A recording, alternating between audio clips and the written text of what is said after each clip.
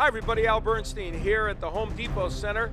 Tonight on Showtime Championship Boxing, we saw two wildly exciting fights.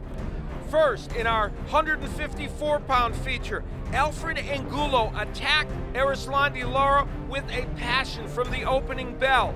But after Lara had several very good rounds early, Angulo would knock him down with a thunderous left hook. Lara goes down for the first time in his career!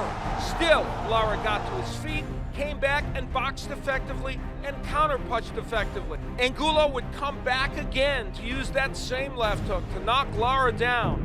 But still, this former Cuban national champion would show his poise and resilience and come back, and then in round 10 landed a big straight left hand. Angulo's hurt and he's stopping the fight.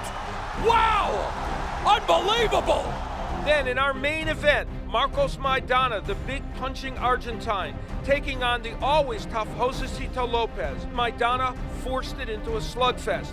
It was Lopez, however, that unloaded punches and hurt Maidana. The left hook upstairs staggers Maidana! The power of the Argentine was too much and ultimately would send Lopez down.